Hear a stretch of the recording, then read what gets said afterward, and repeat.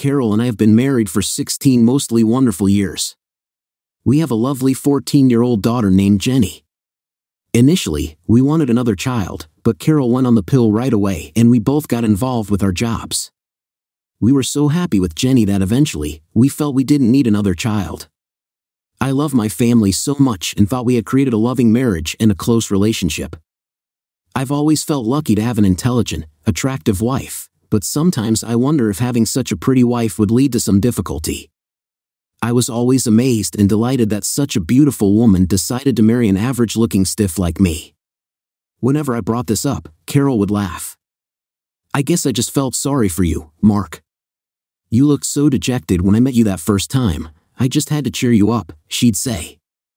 Well, you sure did a great job at that, I'd reply, smiling.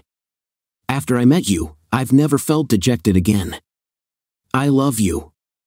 I love you too, Mark. That teasing banter always got a big laugh from both of us. But lately, I've been thinking seriously about her answer. She was correct. I was depressed when Carol and I first met. I had just broken up with my longtime girlfriend from college. Yeah, I was dumped. I cared for her a lot. When she wanted to break up, I was very down in the dumps. We had been together for 3 years, and the breakup hit me hard. I found out later she met another guy from her hometown and wanted to pursue a relationship with him. There was no cheating involved. She always said she had fun with me when we were together, but she was soon leaving the area to return home and didn't want to maintain a long-distance relationship. In fact, she had met this guy a couple of months before during a break in her classes. She said they hadn't had sex, but she was interested and decided to break up before cheating on me. I guess I respected her for being honest, although it still hurt. Before I met Carol, I finished college with an accounting degree, got a job right away, and started my career as a single man. I dated a few girls but never met anyone I really cared for. My sex life was infrequent, none of the women from work turned me on. I partied with some friends after work, but my career was my life, and in a couple of years, I was making pretty good money. It was by chance that I met my future wife. I was invited to a friend's house for a party. My friend Jim Simpson, whom I've known since my college partying days, and his wife Martha kept trying to set me up a few times with some eligible females. It was at one of these house parties that I met Carol. She was introduced to me at the party, and we hit it off. Carol's a tall, vivacious natural blonde with a pretty face and a slender but shapely figure. Jim pointed her out and said she, like me, had broken up with her boyfriend and was available. She was so pretty that I found it hard to believe why any guy in his right mind would break up with such a beautiful woman like her. Carol was pleasant and told me she's an art major and was graduating soon. She was not only beautiful and intelligent but funny, outgoing, and very easy to talk to. We ended up chatting for most of the party. She agreed to meet me the next weekend, and we began dating soon. We had sex and became an item. Not long afterward, we were a couple. At first, Carol made it clear she was still dating other guys, but after a few months, we became exclusive. At least, I was. It took her a little longer before I knew she had only eyes for me. I was already a CPA when I met Carol and established in my career. I think the fact that I was making good money and could afford to take Carol to places her previous boyfriends never could was a big factor in her decision to marry me. I know being financially stable was important to her, and when I showed her my new home, my sports car, and took her to nice restaurants, she was impressed. I'd like to think it was my good looks and charm that attracted her, but being honest, I knew that I was only average-looking and kind of reserved, certainly not a stud. I believe she enjoyed our lovemaking. I know I did. I found out she was a lot more sexually experienced than I and had dated a lot of guys before me. In my mind, once we were married, it was forever, and those guys were history. She told me they were in her past, that she loved me and only me. I accepted her answer completely, and not long afterward, I asked her to marry me. When she said yes, it was the happiest day of my life. Jim Simpson had been a friend of mine for years. We played on a few sports teams and partied together. We lived in the same town and met up regularly to drink and hang out. Jim was married at the time, but when his marriage to Martha began to fail, I tried to help him get over his divorce. I found out later that he had been cheating on Martha and she found out about it. She hired a shark of a lawyer and took my best friend to the cleaners. Jim's a handsome guy, loud, and bigger than me. Once he was single, we went out together, and I could see that women were attracted to him. He dated some really sexy chicks, even bringing them over to our house for parties and dinners. None of his relationships lasted longer than a few months. Carol and I talked about his problems, and she was the one who pushed me to keep inviting him over to our house. She kept telling me that Jim was down in the dumps about his life and needed our support. That didn't seem to fit because I knew for a fact that he didn't need any help to get dates. Carol was insistent that we remain good friends and help him get over the bad memories of his divorce. I often told Carol she didn't need to worry about him so much. I didn't want to unfairly characterize my friend, so I never mentioned that he was a liar, a cheater, and probably deserved the divorce. I brought up that Jim was a good-looking single guy with a well-paying job and told her how women seemed to flock to him everywhere we went. She disagreed. Carol said he just hid his depression about his failed marriage, that he was our friend, and we couldn't let him down. I guess I just went along with her opinion and kept up our friendship. He was my best friend for years, and the truth is, I was happy to have him around. That was the situation for a number of years. However, in the last few months, things began to change. As usual, Jim came around quite often, and as had been the case for some time, Carol increasingly kept bringing up his supposedly fragile emotional condition. It was strange because Jim didn't seem depressed at all. But she'd been like this for so long I considered it a normal topic of conversation. However, when things grew even stranger around our house, I became suspicious. I was working harder than ever as an accountant, but over the last couple of years, my career had stagnated. I hadn't gotten the promotion I deserved. I still had a number of important clients and was still making decent money, and I was still providing Carol and Jenny with a good living. Carol was also working part-time at an art studio, making a small income, so our finances, while not improving too much, were still on sound footing.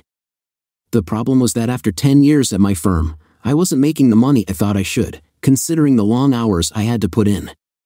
I hoped for another raise to make up the shortfall, but when the economy took a downturn, upper management decided to have a series of layoffs. I kept my job, but my salary was cut. Luckily, Carol was still working, and our lifestyle at the time was pretty conservative. The problem arose when I told my wife we'd have to cut our expenses. When I informed her that we'd have to cancel our annual vacation, she was shocked. I explained the situation and told her that, in addition to cutting our vacation, we'd have to cut back on a few other luxuries, such as going out so often. At the time, we usually went out every weekend to dinner, dancing, or to a show.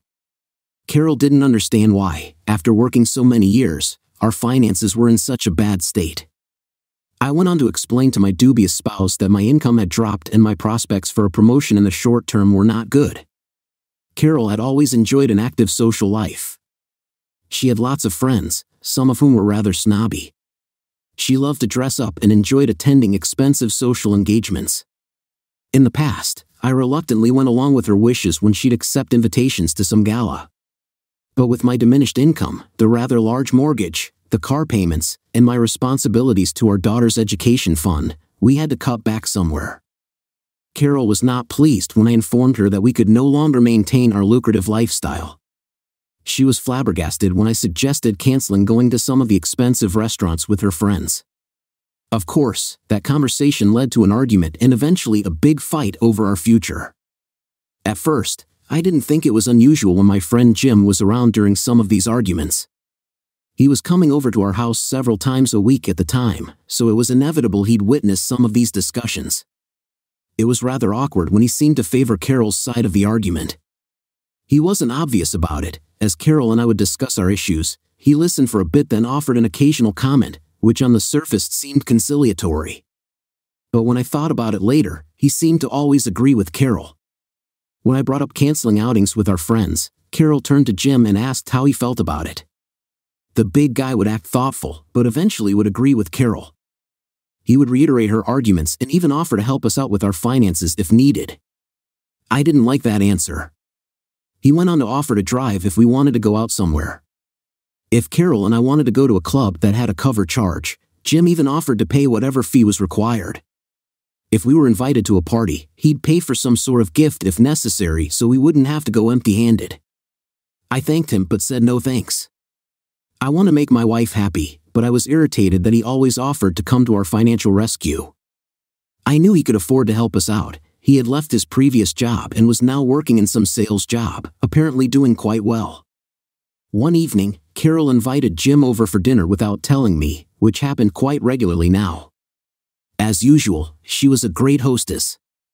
We enjoyed pleasant conversation as we finished the delicious dinner Carol cooked. After our daughter left to do her homework, we retired to the living room and opened a bottle of wine. We barely poured our wine and sat down before Carol reminded me of the upcoming annual charity event I'd forgotten about. Although it was something we attended every year, I listened to her telling how many of our friends would be there and how nice the event was. I already knew about this event and also how much it would cost to get in. When I explained that we couldn't afford any sort of party this month, Jim suddenly spoke up. He said he understood my reluctance but that this event was for charity, and it would be a shame not to contribute in some way. Carol eagerly listened to him with a look of delight on her face. When my friend offered to assist us with the cost, Carol was elated. I, however, was pissed. He was well aware of our financial situation and my feelings on the subject. I guess I expected my best friend to support my decision, but that wasn't the case. Carol listened silently to my objections, then she shot me a glare and glanced over at Jim. They shared a look that immediately raised my suspicions. "Come on, Mark," Jim said pointedly. "You know this is an annual event and one that we've never missed. It'd be a shame not to go over just a few bucks. We've been going for years."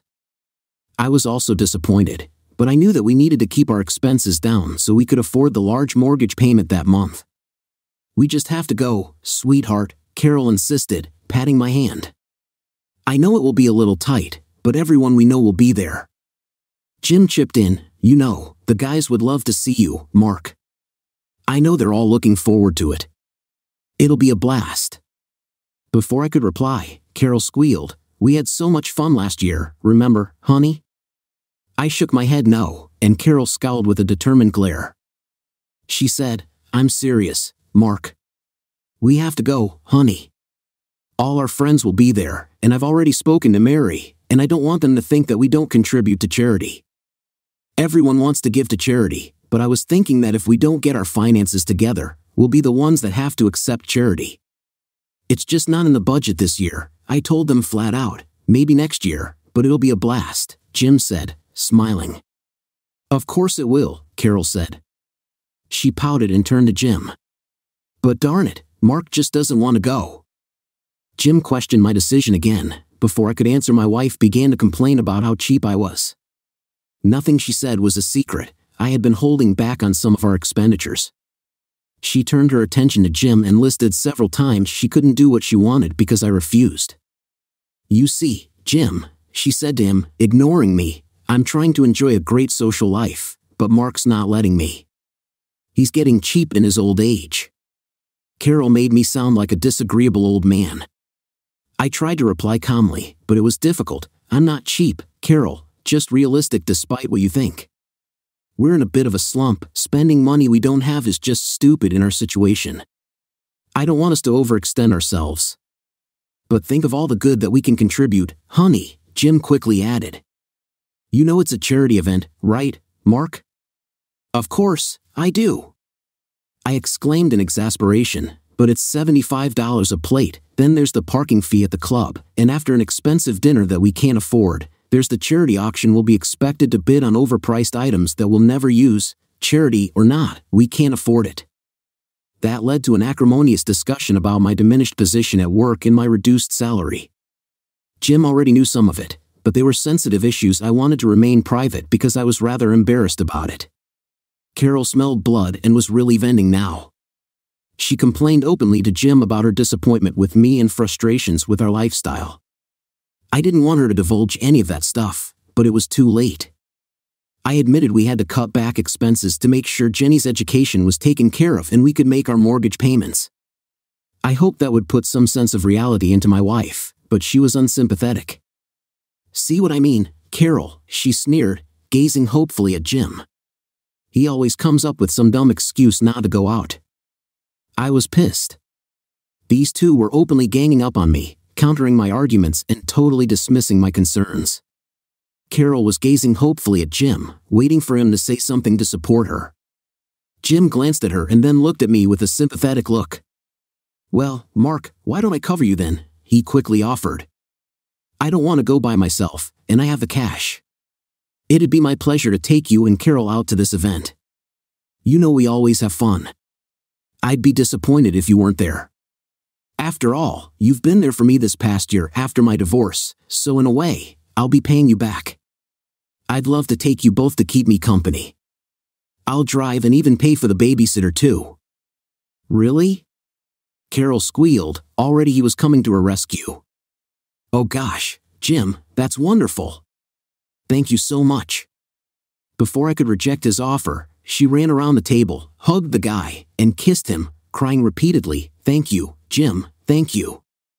I was steaming, not just about Jim contradicting my decision but also by Carol's gleeful reaction to his offer. She cared nothing about my opinion and practically threw herself at him right now. She was gushing openly like he was her savior. I shot Jim a look of disapproval as Carol continued to hug him. Carol squealed, and Jim bashfully accepted her praise while I sat across the table, feeling angry and disgusted. Despite what Carol said, I had no intention of accepting anyone's charity, even if it was from a friend. I was most put off by Carol's exuberant physical response. By now, Jim had his arm around her waist as she kissed his cheek and hugged him warmly. In no uncertain terms, I quickly rejected his offer. My pride wouldn't let me accept a handout from anybody. They stopped hugging, and Carol considered me coolly. "Come on, Mark," Jim said, trying to diffuse the tension. Noticing my dark expression, he told me with a smile, "Let's just go to that thing and have some fun. We can worry about the money later." "No way." "Damn you, I'm serious about this," Carol declared. "Oh, just be quiet, Mark.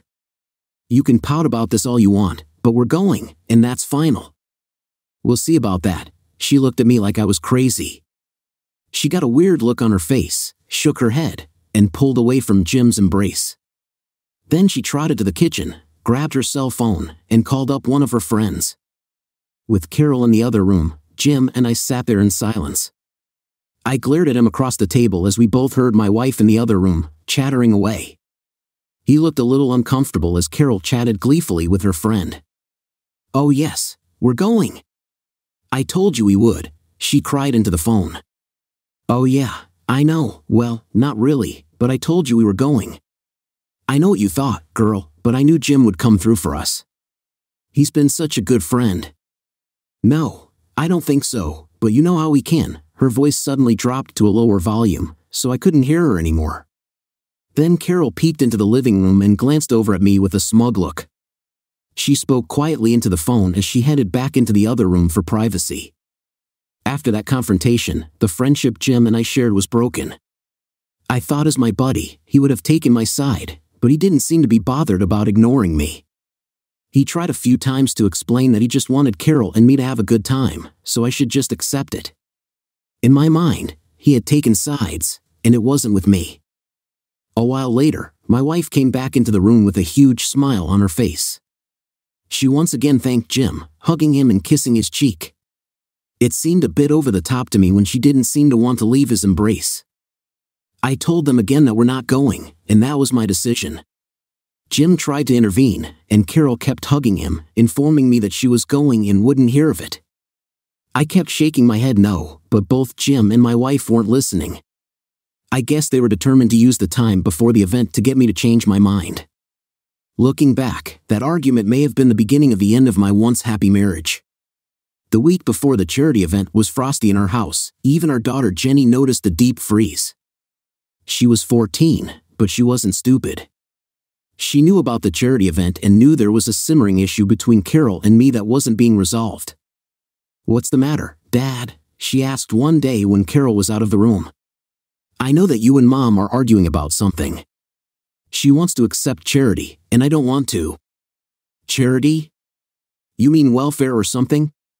"Not exactly, but it might as well be welfare," I told her. "I wasn't brought up to depend on anyone. It's a matter of pride," darling. Once you start taking money from people, it's hard to stop. I've never accepted charity in my life and don't intend on starting now. It's about that charity event, isn't it? Yes, we simply can't afford it, Jenny. I'm not taking a handout just to put on a big show for our friends. But Mom said it's from Uncle Jimmy, she replied, studying my reaction. He's your friend, isn't he? I'm sure he doesn't think it's charity, just one friend helping another. Is that how your mother sees it? Jenny lowered her eyes. Well, we spoke about it a little. That wasn't any surprise. Carol was pleading her case to get Jenny on her side behind my back. Knowing my clever wife was using my daughter to influence me pissed me off. I'm sure your mom has told you all about it. I said, holding my temper, but no matter if it's from a friend or not, it's still charity. I don't want to raise you thinking that we are that hard up. My dad never accepted charity his whole life, and he had more problems than we do. But Dad, it's just a party. It's not like we're accepting cash, you know. And Uncle Jimmy is our friend. I was getting annoyed that she kept referring to Uncle Jimmy. I guess that's how Carol must refer to him when I'm not around. I answered my daughter with a little more anger than I should have.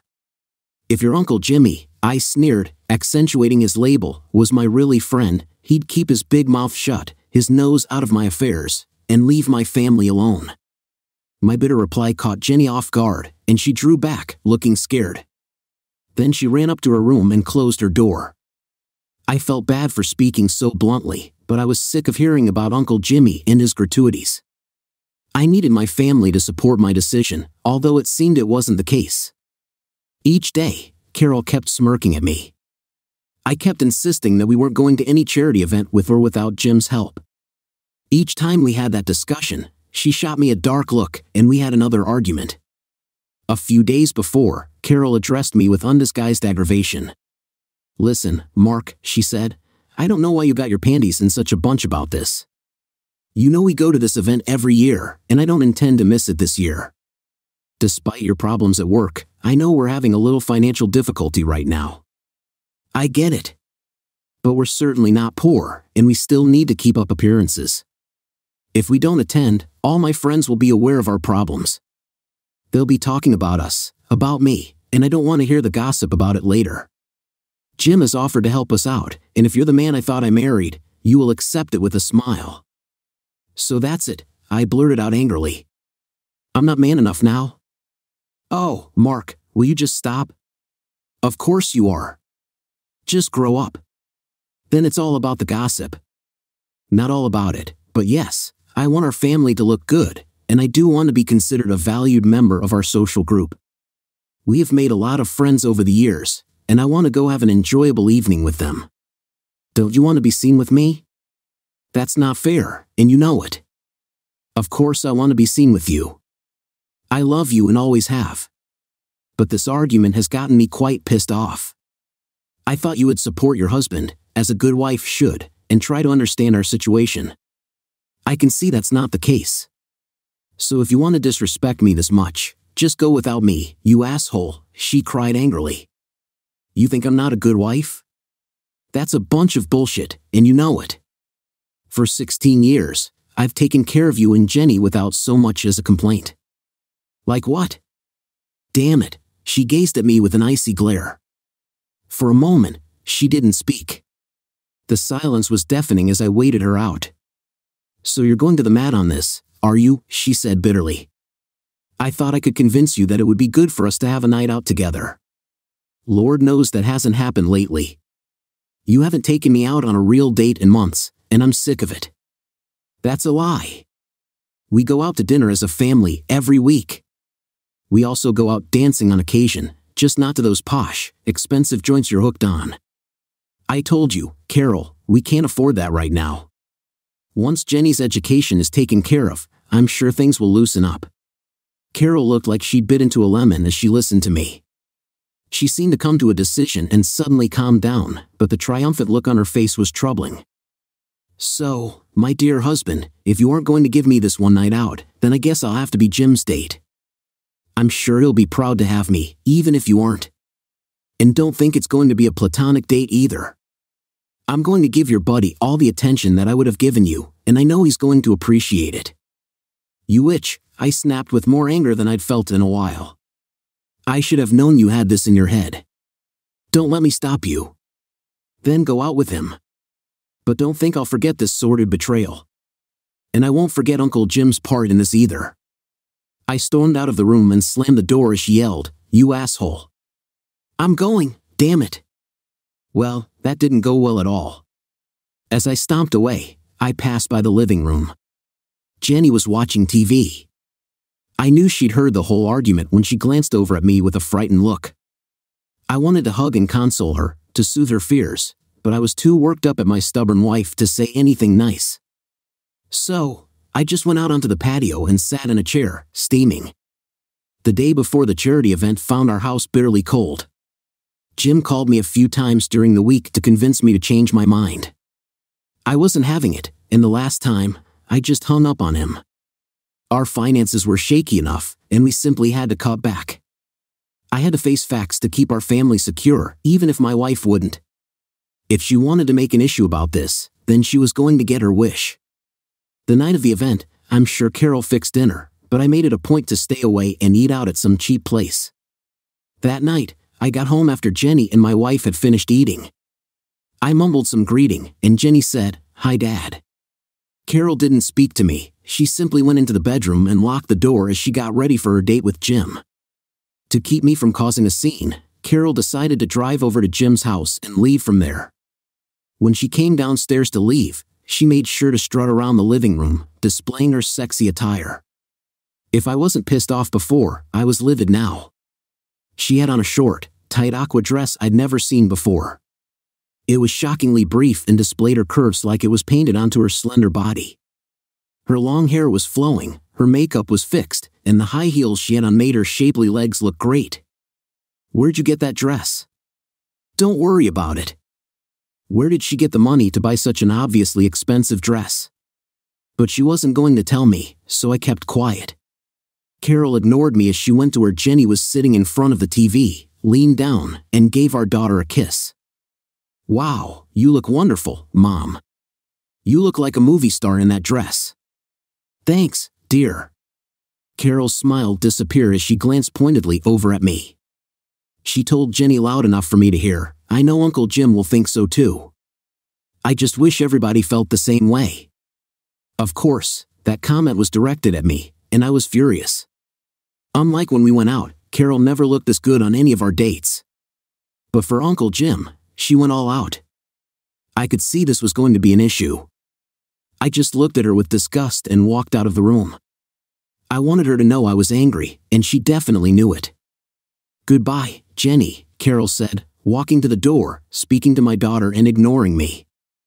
"I may be out late, honey, so don't wait up." She walked out the door and didn't look back. Jenny saw my dismal look and shot me a look of pure pity, which again pissed me off. I knew she hated being in the middle of this, and I wasn't happy either. Something about my daughter pitying me made me even more angry. I marched to the den and shot off a quick text to my former best friend. "I thought we were friends, Jim. Now that you're dating my wife, I know you're just another asshole. After tonight, don't bother contacting me, and don't consider yourself my friend. You're not welcome here ever again. Have a good time with my witch of a wife, you prick." I quickly got one back. "It's not a date, Mark, and you know it. I wanted you to come, but you're too stubborn. I'm just letting Carol have some fun, and then I'll make sure she gets home safe. We'll have to talk later. Please don't be upset with me." I sent back, "Screw you." I didn't hear back. I tried to keep my mind off my wife, but it was impossible.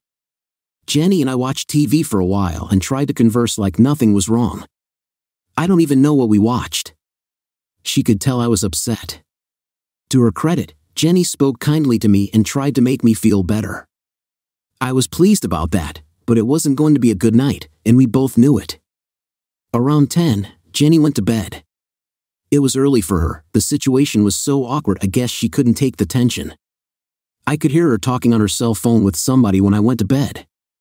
Somehow, I managed to sleep, but I was woken up by the noise of the front door closing. I glanced at the clock and saw it was 2:30 in the morning. I could hear voices downstairs and knew it was my wife and my former friend. I rolled out of bed and glanced into the living room. They were still near the front door, and it was clear Carol was sloppy drunk. So drunk and unstable, she was hanging onto Jim's arm for support. Her hair was messed up, her eyes were droopy, and she was swaying and giggling. "Thank you for such a wonderful time tonight, Jimmy," she laughed, slurring her words and hugging him close. She threw her arms around his neck, pressed her lean body against his, and gave him a steamy kiss on the lips. It lasted far longer than was proper, and Carol didn't seem like she wanted it to end. Finally, Jim pulled back and glanced around tentatively. "It was fun, but it's late, and you should get to bed now, Carol." "But I don't want to go to bed. Mark might be worried about you." "Screw him," she sneered with a giggle. "He's a wet blanket, and I had so much fun with you tonight. Let's do it again, okay?" I was at the top of the stairs where they couldn't see me. Jim looked uneasy as he glanced toward the hallway. He knew our bedroom was located there. He couldn't see me, but he was probably wondering if I was listening to them. "Let's not talk about that now," he told her. "Go get a shower, get some sleep, and try to make up with your husband." "Screw that asshole," she slurred, and again fell into his arms. "Why don't you stay and have a drink with me?" "It's not that late, honey." "No, I don't think that's such a great idea. You know he's upset, right? I showed you his text earlier. He's having a snit and I don't care. Why don't we go over to the sofa and I'll get you a drink?" "Please, no, Carol. Not tonight." "Oh, come on," she murmured and pulled his head down for a kiss. This time, Carol French kissed him for a bit before he pushed her away. "Please, Carol, I'm trying to keep us out of trouble," he chuckled. "You're making that real hard right now." I was already pissed, but I was dumbfounded when I saw her hand move between them and clutch his crotch through his trousers. "I can tell you're hard and big too," she giggled merrily. "In fact, I've known you were quite big every time we danced together. Come on, don't go yet." Jim was smirking but pulled her hand off his crotch and said, "You better stop." "Come on, Jim. I can tell you want to. Let's go to the sofa and let me show you how much I appreciate all the attention you showed me tonight." "No, I'm serious, Carol," Jim said, looking more worried. "I know you're a beautiful woman and I'm horny, sure, but I don't want to cause any more trouble with Mark. We are friends, you know, and you're my friend too. Mark's asleep and he doesn't give a damn about me. I want you to be my special friend, Jim. Please, come and stay for a little while." I couldn't take any more of it. I stepped into the room with a look of hate on my face. "Yeah, Jim," I said curtly, startling them both. "Why don't you be Carol's special friend, you asshole?" Jim and Carol both jumped at my presence. In a sarcastic tone, I continued, "Why don't you stay for a little while and screw my cheap, drunk wife after such a nice date? I'm sure she'll love that." Jim's eyes widened, and his face fell. He pushed my wife away, and Carol gazed at me with bloodshot eyes, trying to focus.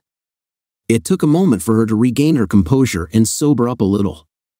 "Listen, Mark," Jim started to say. "No, you listen, you face. I can see now just how much of a special friend you were to my wife. So just screw her. Take her over to the sofa and give the filthy whore what she wants." Jim shook his head sadly and turned to leave. Carol cried out in protest, grabbed his arm, and pulled him back. "Just shut up, Mark. Jim was nice to me all night, and he doesn't deserve this.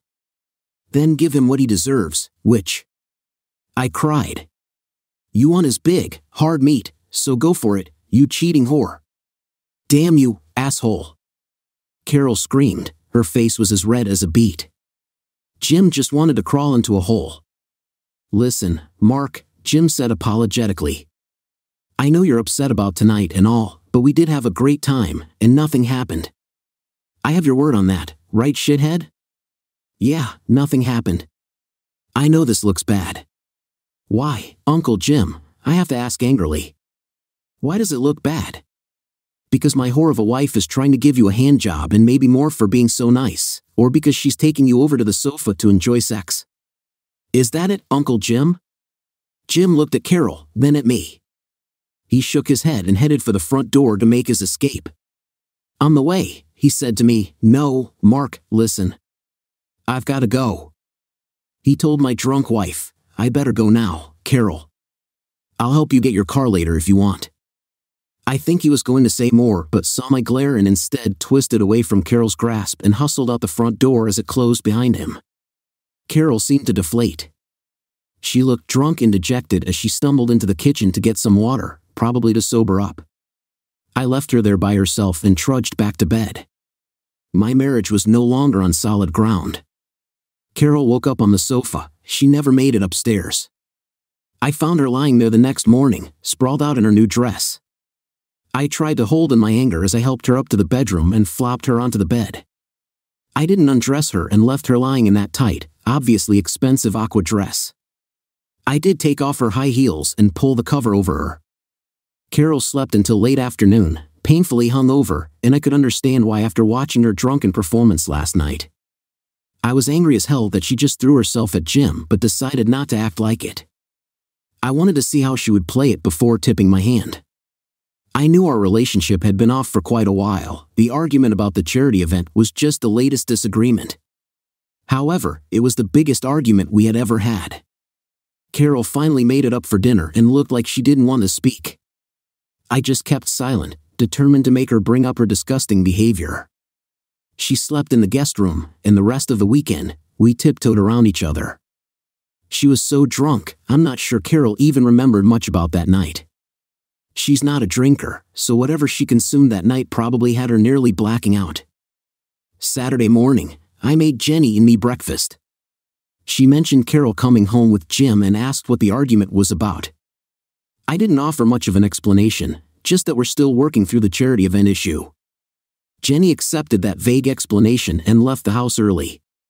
She told me she was going to go over to a friend's. I told her to call in a few hours to check in. I went to work on Monday as usual. Carol took a while to recover and didn't go to work until Wednesday. We didn't speak about that night until the middle of the next week. I think it took her that long to clear her head from all the alcohol she drank. She acted embarrassed when she tried to apologize for her behavior. I was still too angry to accept any apology. I let her tell me that she was sorry, then spun around and left her standing there. That pissed her off, but I didn't care anymore. Jim called me a couple of times.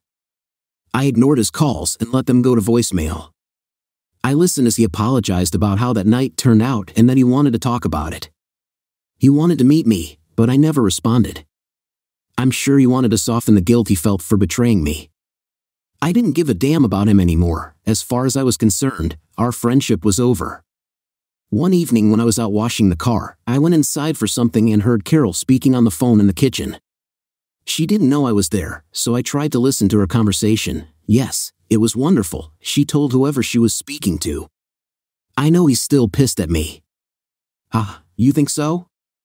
Thanks. No, Mark didn't get it. It was Jim that bought it for me. Yeah, I know, it cost a fortune. He's such a sweetheart and so handsome. I would have, but Mark woke up as I was trying to get him to. Yeah, I know Mark saw me trying to get him, and yes, I know, Oh, it sure was not only big but hard too, real hard. My 304 wife was talking to one of her girlfriends about Jim's meat. Oh, Mark would have a fit if he knew that. No, you can't tell him, no, I have to keep that quiet. I hope he does. We're trying to figure out when. I know, but I have to be careful. Mark doesn't know why he called me. He's been calling me all week. I don't know if I can. Of course, I want to. Who wouldn't want to date a guy like Jim? You better not, I'm serious. Okay, I know she chattered a little more, but I'd heard enough. I was almost sure she was going to date my ex-friend. I could hardly believe how much our marriage had crumbled in the last few weeks. I caught Carol on the phone a couple more times. Whenever I entered the room, she'd either turn away and speak softly or simply hang up. On the weekend, Jim suddenly showed up at our house in his big SUV. I was in the driveway fiddling with my car when he pulled in front. He got out of his big car and strode up our walk, smiling as if everything was fine. Carol must have known he was coming because the second he got out, she immediately came outside with a weird smile on her face. We hadn't been speaking, so when she approached me and began to speak to me, I was immediately on my guard. "Hi honey, I invited Jim over for dinner," she told me flat out. When I started to object, she held up her hand to stop me. "Listen Mark, I know what you're going to say. You're still upset about that night, but I think that you two need to talk. Jim wants to. We need to get over this and get back to being friends again." Jim was a few feet away and smiled as he approached. "Hi Mark," he said good-naturedly and held out his hand. "Nice to see you again, buddy." I just stared at that idiot with a cold look, trying to defuse the situation. Carol moved next to me with a sweet smile and slipped her arm around my waist. She whispered, "Go on, honey," with a big smile as she tried to coax me forward to shake his hand. I just let it hang there in the air and ignored it. Jim's smile disappeared as he realized the insult and lowered his hand. Next to me, my wife tried to soften the tense atmosphere. "Hi Jim," she gushed, ignoring my harsh glare. "Nice to see you. I'm glad you came over today. I was just telling Mark it was time to clear the air." "Screw you," I snapped. Carol was startled, her bright smile wilted a bit.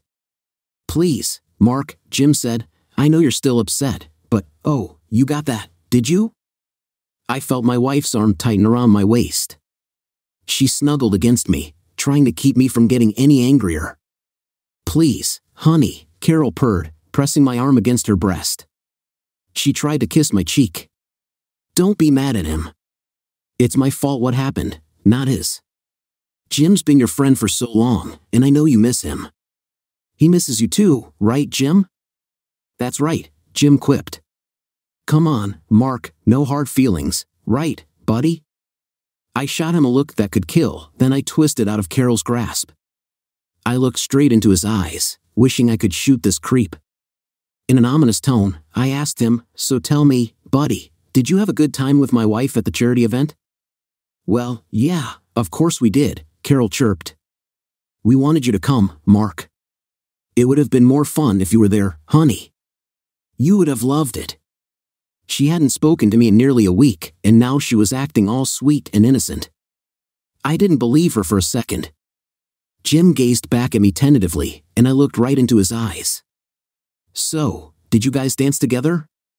I asked him. "Well, yeah, everyone was dancing and all," Jim replied. Of course, Carol moved next to me again and slipped her arm around me with a sugary sweet smile frozen on her face. "Of course we danced, Mark. Everyone was dancing and having a great time, like I said. You would have loved it if you had come." I ignored my wife's irritating chatter and kept my attention on Jim. "So, you danced, huh? Did you dance the slow songs, Jim, old buddy? Hold Carol in your arms, feel her tits against your chest in that skimpy dress she had on?" His face twisted into a strange grimace. He was uncomfortable, perplexed by these probing questions. "No, nothing like that, Mark," he replied innocently. Just then, Carol moved next to me again and slipped her arm around me with a sugary sweet smile frozen on her face. "Of course we danced, Mark. Everyone was dancing and having a great time, like I said. You..." I pushed Carol away so she stood next to Jim and turned my attention to her. "And you, my dear honest wife," I sneered. "Was it all just some casual, friendly dancing like Jim said? Just two friends engaged in some platonic activity? Nothing inappropriate, right?" "Of course not, Mark," she blustered. "I'd never do anything to disrespect you, honey, you know that." I pulled out my cell phone and opened up a picture. A guy I knew was at the event with his wife. At my request, he sent me a few incriminating photos of my wife and Jim. I turned the phone so Carol could see it. It took my wife a moment to realize it was her and Jim dancing close at the charity event. Suddenly, the blood drained from her face and her eyes bulged out. "So, my faithful wife dancing like this with my dear old friend is just some platonic dancing, right, honey?" I snickered sarcastically as she gazed at the phone. Jim moved closer to see and his face went dark. "Where did you get this?" he asked. It was a side shot of Carol and Jim on the dance floor. Couples were dancing all around them, some glancing with amusement at my wife and my former friend engaged in an intimate embrace. Jim's taller than me, and he towered over Carol. That didn't stop her from sliding her arms around his neck, pressing her lithe body against his, and Jim leaning down to kiss her on the lips. It was a still shot, so there was no way to know how long the kiss lasted, but to someone who didn't know them, it was very incriminating. Carol's face blanched as she saw how intimate their embrace was, not to mention the kiss. I heard Jim gulp. Oh boy. I flipped to another picture and asked Carol, "My dear, I guess you enjoyed that kiss by how you were gazing up into his eyes." The next shot was closer, with only their upper bodies in view. Jim's hands were placed around her waist, and Carol was gazing up at him with adoration in her eyes. A couple next to them was watching with smiles on their faces.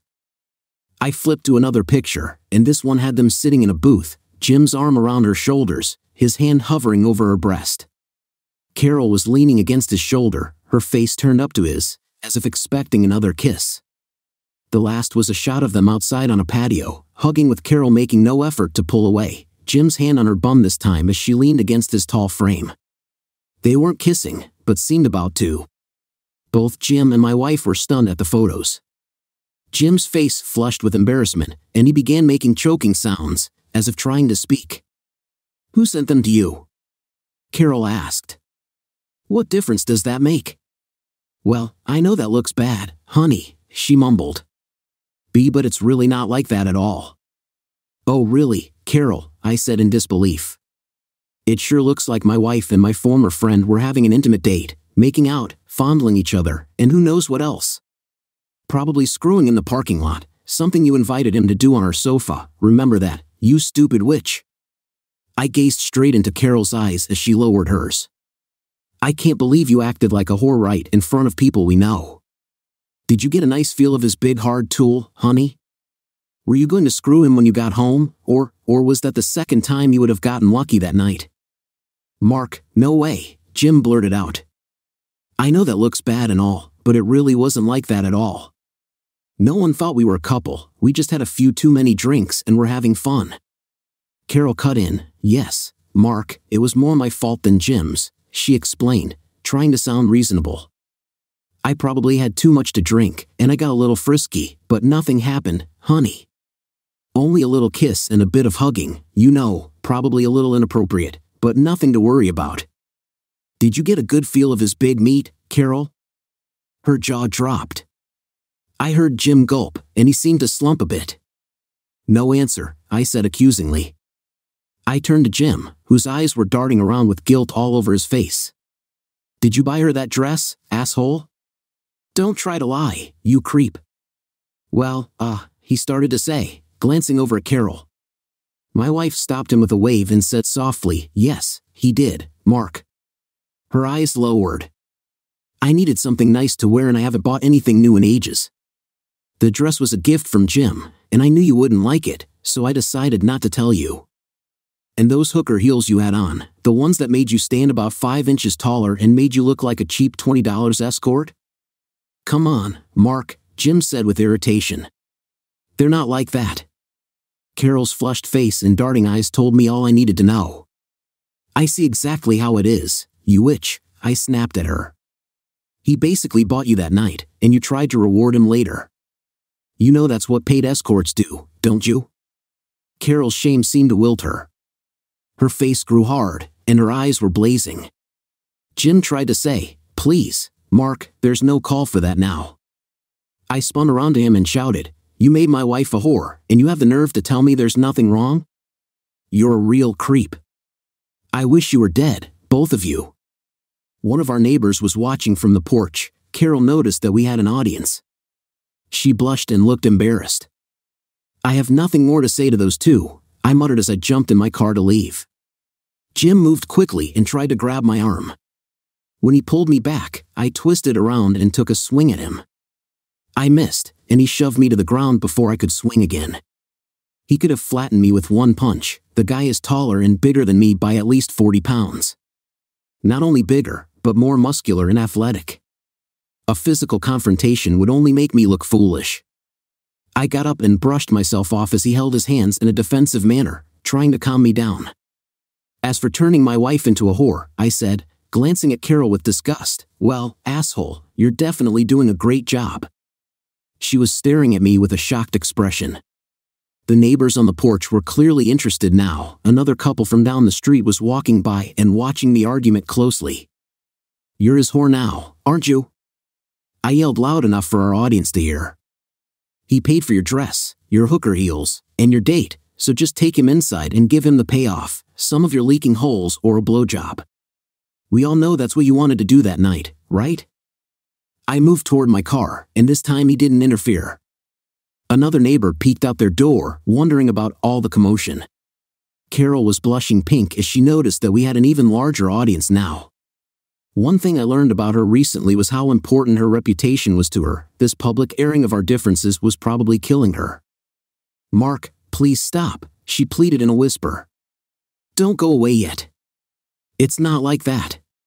Let's go inside and talk this out. Yeah, Mark, we really need to clear the air, man, the asshole agreed. I looked at them both like they were a piece of shit on my shoe. Yeah, I want to finish this, I told him bitterly. So, if you're still here when I get back, I'm going to get my gun and blow you away. You clear about that, Jim? Jim gazed at me in silence. Carol looked sullen and angry. I spit at their feet, jumped in my car, pulled out of the driveway, and sped off, burning rubber in the process. Our neighborhood would have juicy gossip for months. When I got home that night, Jim was gone. Carol was in bed, and I was smashed to the gills. I had a cab bring me home because I was too drunk to drive, and the bartender wouldn't let me out of the bar with my car keys. I fell onto the sofa and didn't wake up until about noon the next day. I quickly called in sick to work. My boss was pissed, but there was no way I was able to perform being so hungover. I also took the next day off too because I still wasn't right. I finally woke up and got some food in my stomach. That seemed to help. Carol was gone to her part-time job at the art gallery, and Jenny was at school. I guess I was feeling a little guilty about my behavior. I don't know why, though. I still blamed Carol and Jim for the problem. When Jenny returned home from school, I apologized for my loud confrontation. She acted like it was no big deal, but I knew she had probably witnessed the whole thing and heard everything I said to her mother and Uncle Jimmy. We spoke about it for a while and then left it alone. I fixed dinner before Carol got home. She wasn't home on time, and Jenny and I ate dinner without her. I was still pissed, but my hangover softened my anger a bit. When my wife finally did make her appearance, I didn't confront her again and just left her alone. We ate, cleaned up the dishes, and went to sleep that night without touching each other or even speaking. The next day, we tried to act normal for Jenny's sake, and the atmosphere around the house was a bit better. She did make a sort of apology, saying she was sorry I didn't attend the event, and no matter how bad those pictures looked, nothing inappropriate went on between Jim and her. I noted that she didn't say she was sorry she went, just that she was sorry how it worked out. I let her speak and didn't offer an answer. A few days later, I overheard her on the phone again. She thought I was in the backyard and didn't notice I was around the corner when she was speaking openly. It's okay, yeah, I can talk. He's out in the yard. No, he's still real upset about everything. I don't want to approach him about that yet.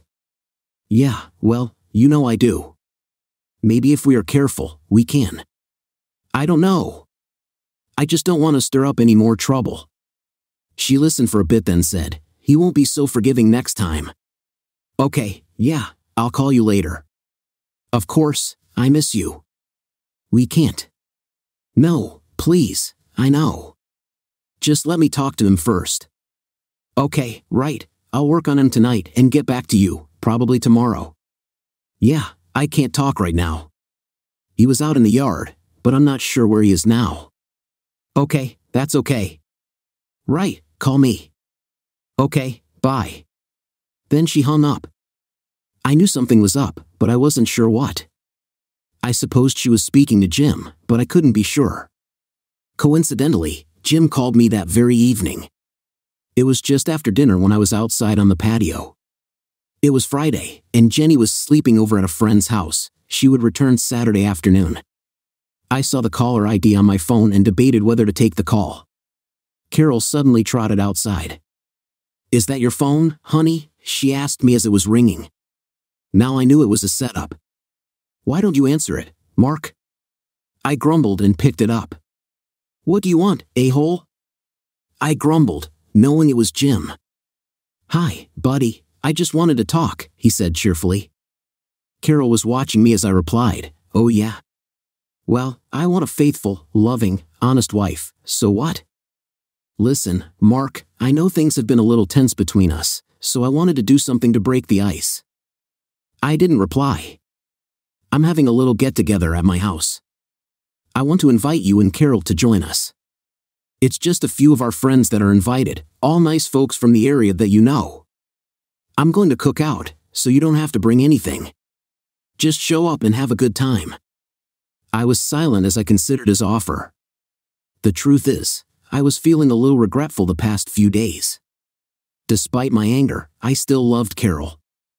I knew she missed having a social life like we used to, and I wished I could entertain her better. Jim used to be a good friend, my best friend actually. Despite my feelings, I missed having some guy to hang out with. I noticed that Carol was nearby, staring out at the yard, but clearly pretending she wasn't listening. These two were so transparent it was almost funny. "I don't know, please, Mark. I know how you feel, but we can't go on like this forever. Let's bury the hatchet for a while and have a few beers with friends. Bring Carol, and I'm sure we can all put this beside us, okay?" I glanced at Carol. She looked over and smiled. "We'll see." "I'll speak to Carol, and we'll see," I said. "I hope you come, both of you. It's just casual, I have all the food and beer taken care of, so don't worry about bringing anything. I know you'll have a blast, buddy. Hope to see you later." I sat down the phone, and Carol immediately asked, "Who was that, honey?" "Nobody," I said indifferently. Carol looked perplexed. "Nobody? Tell me," she asked sweetly, as if she didn't know. "Having a party," I said indifferently. "Oh really?" she exclaimed, smiling. "That's nice." "Yeah, he wants us to go, he wants to bury the hatchet," I said. Carol seemed eager to speak, but she just smiled and asked, "So what did you tell him? Are we going?" "I guess so," I said. She jumped over to me and hugged me close. After so long apart, I felt myself becoming aroused by the warmth of her body. "Oh, goody, that's great, Mark," she gushed. "I know we'll have a great time." "Don't count on it," I snorted. She kissed my cheek, then bolted for the house to get ready. I was leery about this whole setup, but I was worn down from all the acrimony and was willing to see how this turned out. Either way, Carol couldn't blame me for not trying to improve our situation. As for Jim and I becoming friends again, that was doubtful. The party was actually quite nice. There were about 30 people there, which was more than I expected. Jim went all out with the food and drinks. Most of the people were married couples, with a few unattached females and a couple of single guys. There were enough people there that it wasn't obvious that I was keeping my distance from Jim. Carol stayed by me much of the time. She did go off with her friends for a while, and I hung out with the guys. I drank some beer, but not too much. I wasn't going to get drunk and suddenly act like everything was back to normal. I think Carol noticed my distant demeanor, I thought. "Is everything okay?" she whispered. I didn't look at her as I mumbled, "Yeah, nice party, isn't it though? I'm having fun." "I hope you're too," she said, gazing into my eyes, hopefully. Then she asked quietly, "Have you spoken to Jim?" My expression darkened, and she noticed. "Sorry, I don't want to upset you, Mark." "Then just leave it alone. You two are such good friends, and I hope you will be again." "Forget it, Carol," I told her with a cool glance. "Jim and I will never be friends again, not like before. He's an a-hole and always will be. Let's just have fun tonight and not bring up any old bad memories." Carol didn't drink much, and neither did I. Jim was busy playing host and only came over a couple of times to ask how everything was. He had a woman with him, some hot chick he knew from work, and they were sharing host duties. Carol drifted over to Jim and his date. They spoke for a while. When Carol returned, she brought Jim's date over and introduced me. I just nodded and let my wife do all the talking. I don't even remember her name. She probably thought I'm an idiot for not acting more polite, but screw her and screw Jim too. After a few more minutes of awkward conversation, they went over to the bar and mixed some drinks. Later, Jim put on some music, and people began to dance. Carol asked me if I wanted to dance. I said no. She was a bit put off, but didn't complain about it. The sun began to set, and the couples with children began to leave. The rest of the crowd began to drink more. A few other couples showed up and joined in. Soon, the beer was flowing freely, and the party was starting to get rowdy. Several of the wives we knew were no longer dancing with their spouses. A couple of guys asked Carol to dance. She wearily accepted after getting my tacit permission. I stayed in my seat and just watched her in silence. Carol is an attractive woman, so it was no shock when guys kept asking her to dance. She danced some of the fast songs, displaying her moves, which were very sexy. When the slow songs came on, she was regularly glancing at me. Normally, she could be quite flirty at events like this. Tonight, she kept her flirtatious behavior to a minimum. She did seem to enjoy herself but didn't dance too closely with any of her partners, nothing like the pictures I saw of her and Jim at the charity event. And she didn't dance with Jim. When she noticed I wasn't joining in the wife-swapping atmosphere, she quit dancing and sat by me. Carol had briefly left my side and was talking with her friends when Jim's date came over and asked me to dance. I politely refused. She flashed a pout and asked if I wanted another beer. I told her no thanks. She was a pretty young thing, cute with a nice body, typical of the girls Jim always had around him, but I had no interest in her and tried to give nonverbal hints that I didn't want her company. Instead of getting the hint, she plopped down next to me, gulped her beer, flashed a huge grin, and started a conversation. She wouldn't leave, so to be polite, I chatted with her.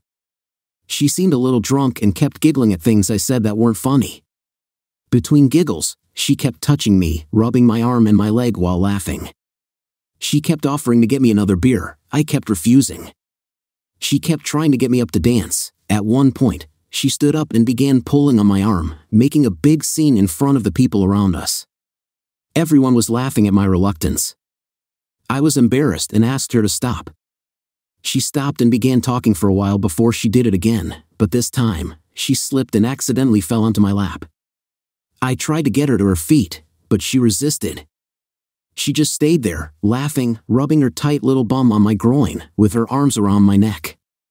I removed her arms from my neck and lifted her up. As I was moving her, I happened to glance across the deck. There was Jim and Carol next to each other, speaking softly together, but really watching me fend off this drunk girl. Suddenly, I knew what was up.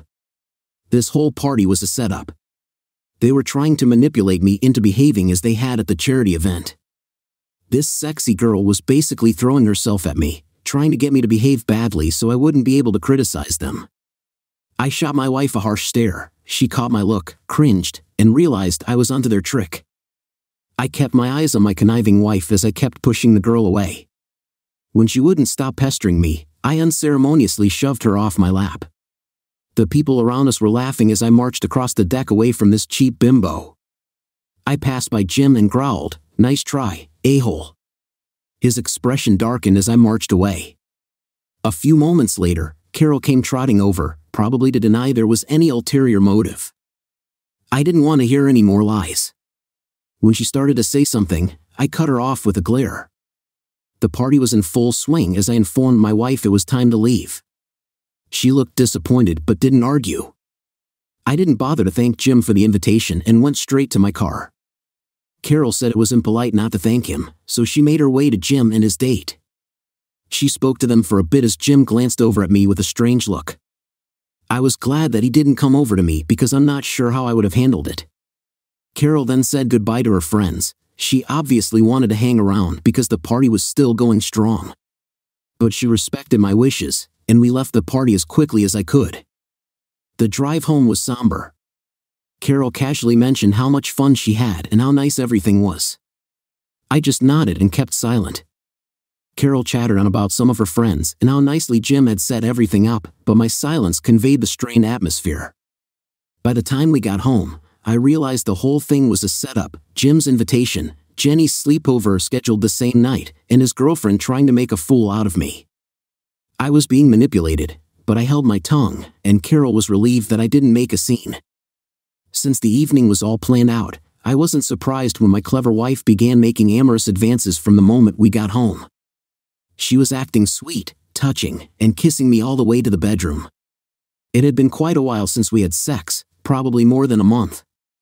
Despite my irritation with my conniving wife, Carol's a sexy woman.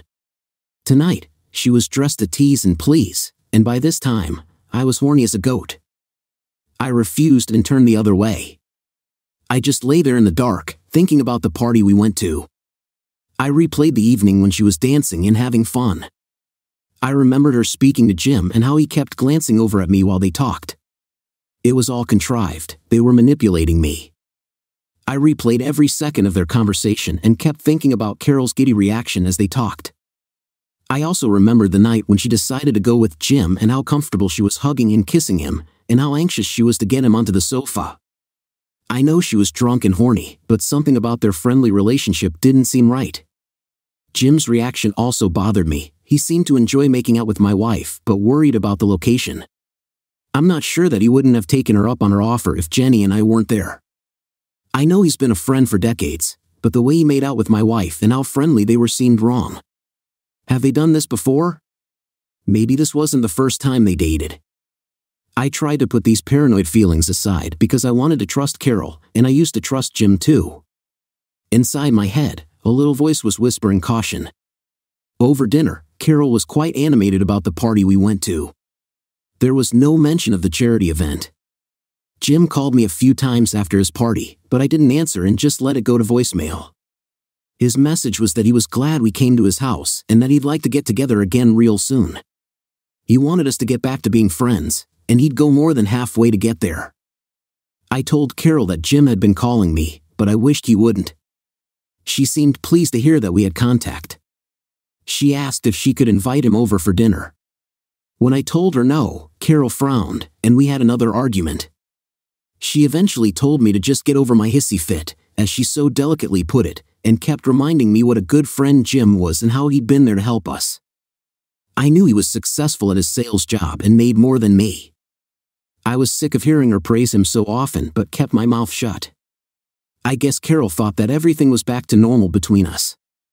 Probably Jenny did too. She was now talking about Jim as if he was still my friend. I wasn't actually there yet, but in the interest of keeping the family atmosphere pleasant, I held my tongue. That turned out to be a big mistake. I tried to keep tabs on Carol, but since she worked part-time and I was very busy at my job, it wasn't possible. She was home each night when I got home, and she always had dinner ready for Jenny and me. We tried to have sex, but she seemed distracted at times, like she was just going through the motions. Of course, I got off, but if I expected all the little kisses and touches our lovemaking had been before, that didn't happen anymore. I was disappointed in our degraded relationship, but with my job taking so much of my energy, I didn't have the patience to address it. Carol didn't seem like it bothered her at all. She kept up the house, kept Jenny taken care of, but we were barely making love now.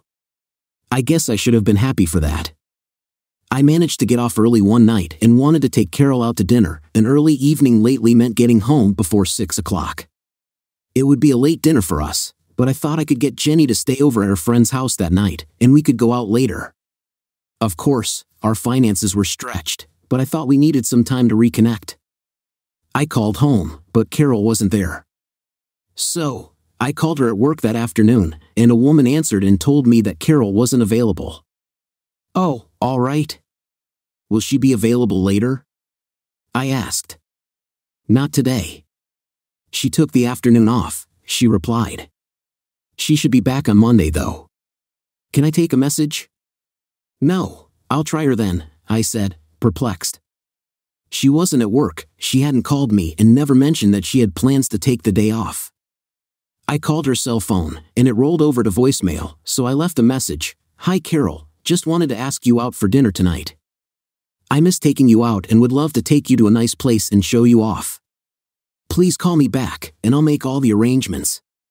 Normally, I'd get home by 7 or later. I guess she expected me then, but I was pissed when she didn't call me back until nearly 6 o'clock. "Hi, Mark," she said cheerfully.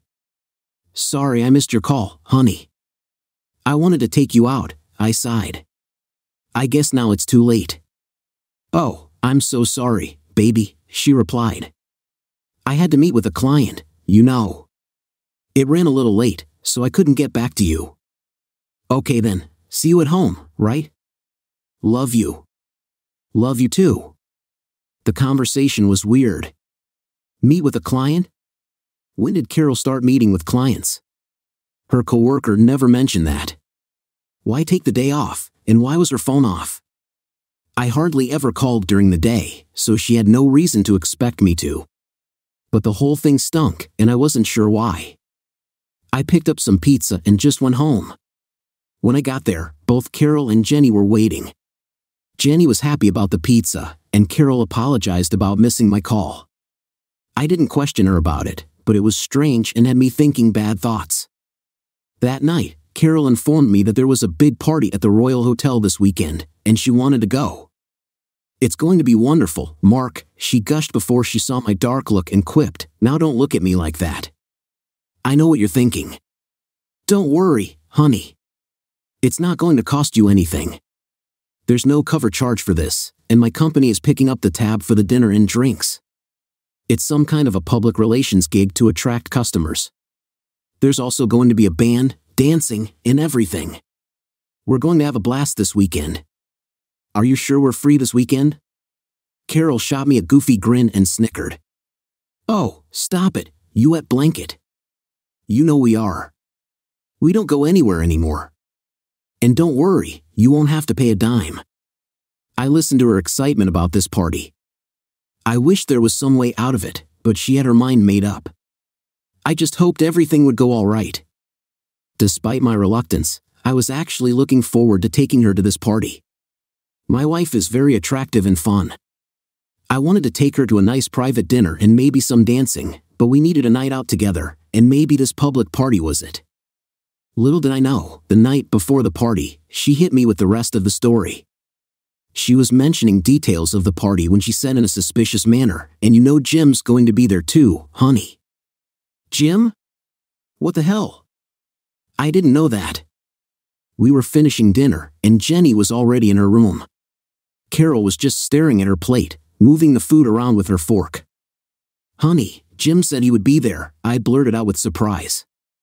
She looked startled for a second but regained her composure quickly. "I heard from someone at work," she said without looking up. "Why is Jim going to be there?" "I think he's dating one of the clients." "You mean that woman he had at his party?" "No, not her, somebody else." "I think Jim's going to be there," I repeated angrily. "Tell me the truth, Carol. Have you spoken to him about this dance party?" She glanced up at me with a guilty look and mumbled, "No, not really. I just heard something. Maybe I forgot." "He called you, didn't he?" I accused, feeling a knot in my stomach. "I guess maybe," she said, her casual attitude suddenly transforming to irritation. "Yes, he called me." "He did? So what?" "You know I don't like that prick. And now I find out you're speaking to him behind my back." "It's not like that," she answered defensively. "He's a friend. He just called up to say he'd be there and hoped we would too." I stood up with an angry expression. I shoved the rest of my food into the trash and rinsed off my plate. "That's just great," I sneered. "After all we've been through, you're talking to that asshole behind my back?" "He's our friend, Mark." "My friend too," she said defensively. "He's no friend of mine, and you're calling him and probably sneaking around with him behind my back." Her eyes looked straight at me as she stated firmly, "You can't tell me who to talk to. I'm a grown woman, and I can choose my own friends. I just wanted you to know ahead of time that he'll be there. I was just being polite and didn't want to spring it on you and make you think that it was some setup. Can't you see that?" Yeah, I see exactly. I already told you that I want you to stop talking to him. I guess you don't give a damn about my feelings." "That's not true. Just don't have any contact with him. You hear?" "No, damn it, Mark. "I'll talk to him if I want," she replied curtly. "He's a friend, and I will not shut him out. If you want to ignore Jim, I can't stop you, but I'm not going to turn my back on a friend of ours." "So that's it?" "Yes," she said sympathetically as she placed her hand on mine. "I don't want you to be mad. I want my husband back. Please go to this party with me. All my friends will be there. It's important to me, honey." I left it like that. I was going, but I wasn't happy about it. The night of the party, I drove Jenny over to her friend's house. She was going to stay the night so Carol and I could party as late as we liked. Carol spent most of the evening getting ready. She had her hair done and her makeup too. I just had to put on a suit and shoes, which took me about 10 minutes. Carol must have spent over an hour in the bedroom. When she came down, she looked stunning in a skimpy black cocktail dress that displayed her sumptuous curves to the max. "Where'd you get that dress?" "I've never seen it before," I immediately thought aloud. Carol shot me a gloating smirk and snickered. "I bought it with my own money, Mark, so don't get all pissy about where it came from. I do make money, you know, even though it's not as much as you. And I also bought the shoes too, if you're wondering." I tried to swallow my anger, but it was difficult. Her long, shapely legs were exposed in the short hemline of the skirt, and the high heels made her calves flex every time she took a step. The dress was low-cut, showing a bit of cleavage. "You ready?" she asked, slipping her arm in mine. "Let's go out on the porch and wait for Jim." My jaw dropped. "Jim?" I gasped with surprise. "What do you mean Jim's going to pick us up and take us there?" She said, as if I should have already known, "That way you can drink if you want." "But what? Why?" I sputtered. "We can just drive over there." Carol held my gaze and spoke with determination. "I already spoke to him, and he's coming over right now." "You spoke to him?" "My God, but why?" "I wasn't exactly sure if you were going," she said, her blue eyes staring straight at me. "You were such a snit at the last event. I wasn't sure if you'd stand me up again. You took Jenny away, and I was worried you might just bail on me. There's no way I was going to miss this event tonight. So, in case you got cold feet, I called Jim, and he said he'd take me." "Take you? Was he prepared to take you without me?" "No, I mean, I didn't want to miss it, Mark," she explained in a reasonable tone. "I thought you might try to blow me off and just not go. Jim's a gentleman, and he said he would take me if you didn't show up. So he's on his way over right now. If you want to go, be ready in 10 minutes, Mark, or we're leaving without you." "Damn it!" I shot back, growing more angry by the second. "So, you weren't going to wait for me, huh? Well, why don't you and Jim just go without me?" "Maybe I didn't want to go anyway." Carol's expression grew angry like I'd never seen. Her cheeks turned bright red, and smoke seemed to be coming out of her ears. She snorted angrily, stood up, and stomped her way into the kitchen. "Do what you want, you asshole," she shot over her shoulder. I could hear Carol pouring herself a glass of wine in the kitchen. I took a deep breath and shrugged, trying to make some sense of this latest change of plans. I went to the bathroom to wash my face and calm down. While I was there, the doorbell rang, and I knew Jim had arrived. Carol must have let him in, and I could hear them talking, probably about me. I couldn't hear what Jim said, but I was angry that he was so involved with us again. When I came down, I saw them chatting. My blood boiled, and I could not hold it in any longer. I told Carol, "Since you two already plan to go together, leave." "Come on, honey, don't behave like that," Carol mumbled. "I don't want to go if he's going with us." I wanted to go with my wife, not his friend. I saw Carol stand up and leave. I guess the marriage was over now. She returned later that night and just got in bed. The next morning, Carol was still giving me the cold shoulder, but we did speak about normal things at times, the girls' schedule, household chores, and such. But there was a lack of warmth that was obvious. Work was giving me a hard time as well. My boss had me working late most nights, so I guess I wasn't around as much as I would have liked. One evening, I got off early and came home to find Jim in the kitchen having coffee with Carol. I nearly exploded, but they barely reacted when I came in. When I asked him why he was there, he seemed a bit unsure before Carol mentioned they needed some boxes brought down from the attic, and since I wasn't around, she asked him to help. Jim just nodded and told me it was on his way home from work, so it was no problem. I accepted her explanation and went upstairs to shower. When I came down, he was gone. I had another hard week at work. It sucked so much. I was desperate to keep things calm.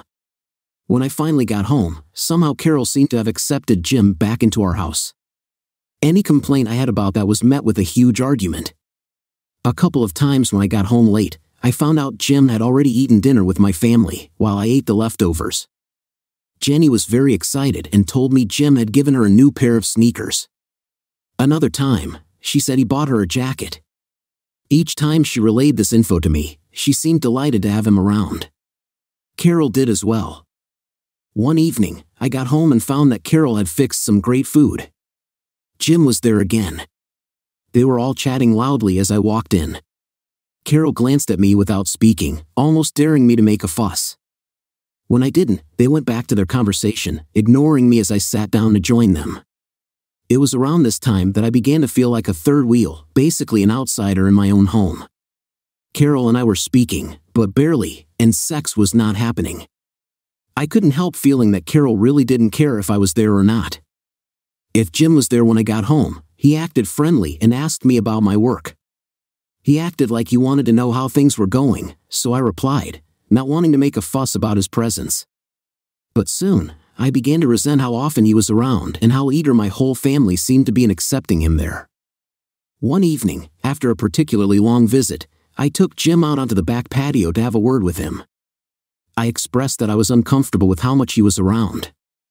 I told him that if he came over from now on, I'd like a phone call beforehand because it was only polite to call me first. He listened in silence, gazing at me with a strange, disinterested expression. He said, no problem, that he didn't want to cause any problems, and he'd respect my wishes from now on. I thought that was the end of it. Boy, was I wrong. That evening, when Carol and I got into bed, I remembered how she had reacted during dinner, seeming to be in a great mood, chatting and laughing at things Jim said. I also thought about my conversation with Jim. I'd been working late a lot, and Carol and I were not together much anymore. Something inside told me that I needed to reconnect with my lovely wife on a physical level. Since she was in such a good mood, I thought tonight was the night to begin to put our relationship back on track. After a great dinner, I helped my wife clean up. She seemed to be in an unusually good mood. We were speaking normally for a change. Jenny went to bed, and I followed my wife to the bedroom. I began throwing some subtle hints to my wife for sex. I knew she could tell that I was horny, but she didn't respond. She didn't shut me down but wasn't receptive to any of my advances. When she finished cleaning up in the bathroom, she emerged wearing her long flannel nightgown, which was a silent message that she wasn't interested in anything physical. Once she was under the covers, I moved closer and snuggled against her flannel-clad body. My hand landed on her stomach, and I felt her stiffen. She immediately pushed my hand away and turned over on her side, with her back facing me. Normally, I would give up, but I was still upset about having Jim over, and it had been quite a while since we had sex. Just the scent of her hair and the warmth of her body had me hard and aching for release. Jenny was asleep, and it wasn't that late, so I decided to ignore her unspoken rejection and went forward, hoping she'd change her mind. I slid over behind her, held her hips, and began to spoon against her body. "Honey, you look so sexy tonight." "I really am turned on," I told her softly as I began to push near her body. "Not tonight, Mark." When I didn't stop, she repeated. I said, "Not tonight. I'm tired. Maybe some other time, okay?" I was stung by her rejection. It had been weeks since I enjoyed her charms, more than a month. I decided that I wasn't taking no for an answer. "Come on, baby, it's been a while. You know how much you turn me on." She pushed my hand off of her and repeated firmly, "Not tonight." I kept trying to hold her until she spun around and told me in a rather harsh tone of voice, "Will you stop?" I said I was tired, and I meant it. "What the hell, Carol?" I snapped back. "You've been shutting me out for weeks now. What am I, a monk? I'm just tired. Please don't make a big deal about this, she said, sitting up and throwing the covers back. I gazed down at her angrily. What the hell's going on, Carol? I flipped on the light next to our bed and said, we haven't made love in over a month. You've been distant and mean for weeks. Is there something wrong with you? With me? You may have forgotten, but I'm still your husband, and you have to talk to me. I guess my angry tone and harsh expression finally got through. She turned over and gazed up at me, her blue eyes flashing with anger. You asshole, she snapped. I told you I'm tired, but you don't seem to care a bit about how I feel. I take care of the kids in the house, and I stay home waiting for you. But you never take me out. You never bring me flowers anymore, or even come home on time. Now you want to just screw me, satisfy your filthy pleasure, and go to sleep? Filthy pleasure? I was caught off guard by her bitterness. I drew back from her angry outburst as she sat up and shook her finger in my face. You selfish creep. I've given up so much, and all you want then, Mark, you want some sex? Is that it? Is that what it'll take for you to leave me alone? In one quick motion, Carol pulled her nightgown up to her waist, lay back down with her eyes closed, and spread her legs. Well, she said, glaring at me, don't just sit there with a stupid look on your face. Just put it in. Put your little wiener in me and screw me. That's all you wanted, right? A piece of meat. So get to it and hurry up so I can get some sleep.